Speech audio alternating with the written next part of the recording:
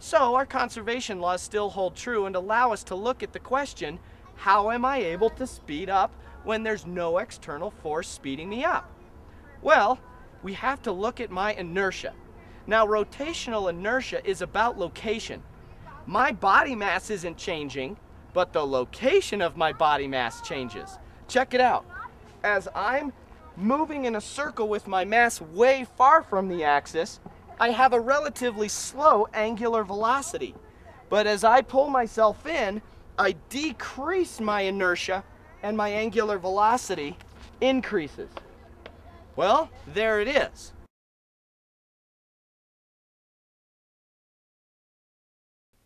This demonstration is another super cool demonstration of angular momentum.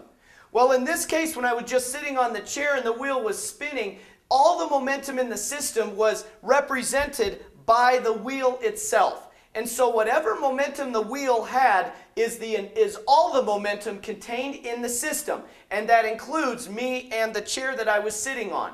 Now, when I inverted the wheel, I had to produce a torque. I had to cause this object to rotate around an axis horizontal here. But the torque was internal to the system. So if the torque is internal to the system, then momentum of the system must remain conserved. The torque didn't come from outside, so the total momentum of the system must remain constant. Well, even though when I got the wheel spinning like this and then inverted it, the momentum in the system remained constant at this magnitude. Just because I inverted the wheel didn't change the magnitude of the momentum of the wheel. So what we can see here is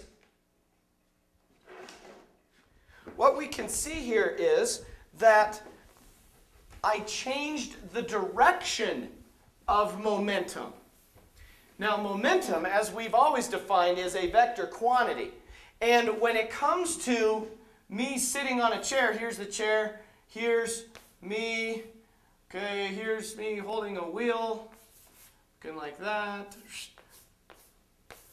Okay, now the wheel was originally rotating, if you were to look down on it, the wheel was originally rotating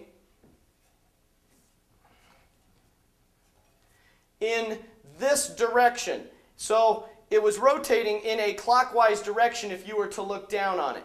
Now, this is a little bit out of our league. I don't want to explain too deeply this concept, but angular momentum is a concept that mathematically we're looking at the component of force or the component of momentum perpendicular to the radius. Well, there's a little trick in here that uses and introduces a concept called the right-hand rule. And the right-hand rule is a way of communicating the unique direction of that momentum. And what it says is that if you point your fingers along the radial component, if we just take, say, this point right here on the wheel, if we point our fingers from the axis of rotation to that point, and the wheel is rotating in this direction, then we curl our fingers in the direction that the particle is moving at that point.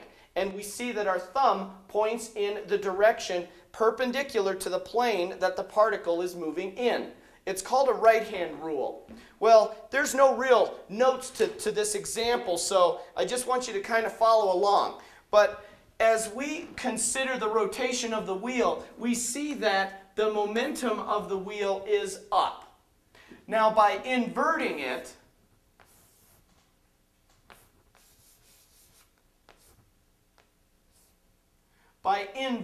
the wheel, rotating the whole wheel 180 degrees, I now see that my momentum is down. So in the beginning, the initial momentum of the system we'll call simply positive L. Well, we'll just call it positive Li. There, okay?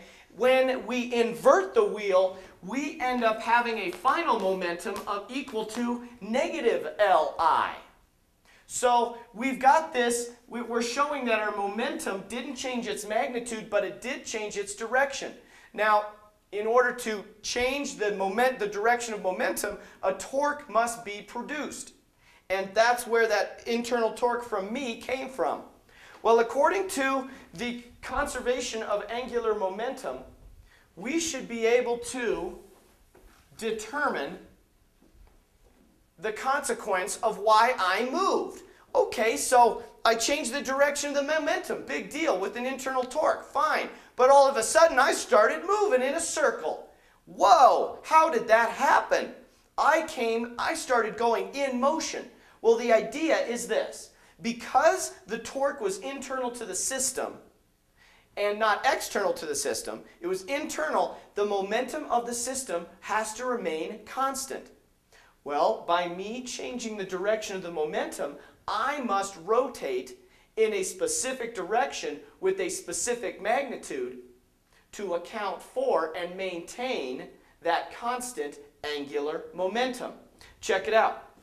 In the beginning, we had a rotational inertia. Well, let's look at it from this point of view. Li equals Lf.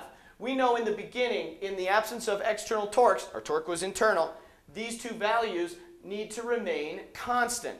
So there were two objects here. I had the wheel initial, plus I had me and the chair. So me and the chair initial must equal the wheel final plus the angular momentum of me and the chair final. Well, in the beginning, there was no angular momentum of me and the chair. It was just the wheel. So in the beginning, it was just the wheel who demonstrated or reflected the angular momentum of the system.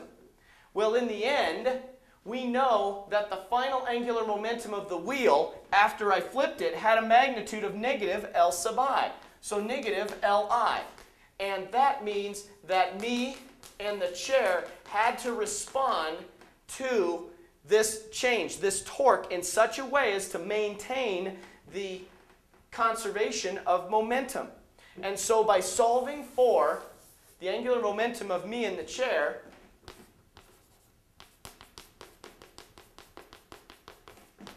I end up adding this to this side. This was the initial velocity of the wheel. I end up having 2 times the initial velocity of the wheel. 2 times the initial velocity of the wheel. That had to be my angular momentum, such that in the beginning, the initial velocity of the wheel was LW sub I, and that's what it has to stay. But as soon as I flipped it, it suddenly had negative LW sub I.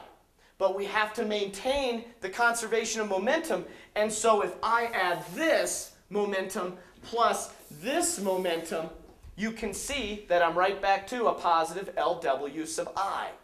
So in the absence of external torques, the momentum of the system must remain constant. And in order to maintain that, something else has to be in rotation with momentum to counter it.